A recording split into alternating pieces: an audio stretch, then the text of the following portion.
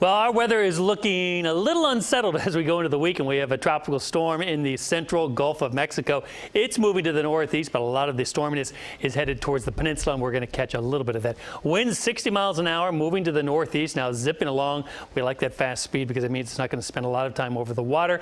And another way to look at it is to look at the cone with the expected extent of tropical storm conditions. Once again, it's a rather lopsided system with most of the tropical storm force winds on the eastern side of it. The west is pretty quiet. And then here is the cone, and you can see the extent of the tropical storm conditions extending well beyond the cone. So if you're over here and you say, well, we're not in the cone, well, it doesn't matter. You're going to feel the effects of the storm.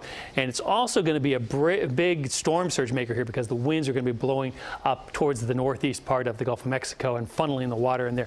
Then after that, it's off the southeast U.S. coast. Tropical storm conditions are also possible there along the Carolinas later in the weekend. That's the tropical storm warning in effect for that area where that yellow goes across the coast there, and also storm surge warnings in this area up here where it's shallow. The bays are shallow. The northeast part of the Gulf there in the Big Bend could see some spots of up to 5 feet of storm surge over normally dry ground.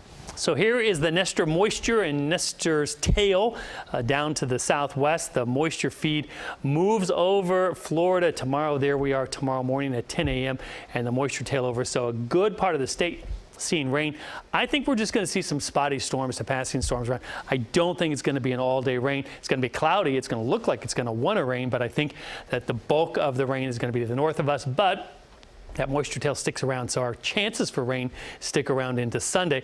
Central and North Florida looking great by Sunday with drier air moving in, but down here it's going to be a little bit cloudier and a little bit wetter. Here's our Windjammer Resort camera this afternoon. Those are the clouds from Nestor already over us.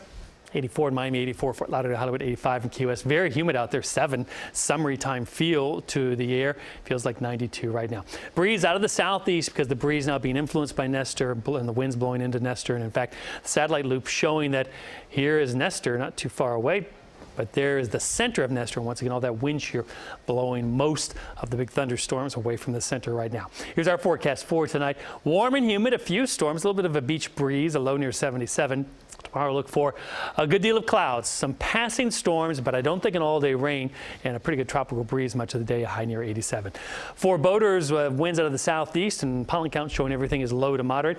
For boaters, small craft caution with southeast winds averaging 15 to 20, taking us through the weekend. A little bit stormier for your Saturday, not so bad on Sunday. Back to you.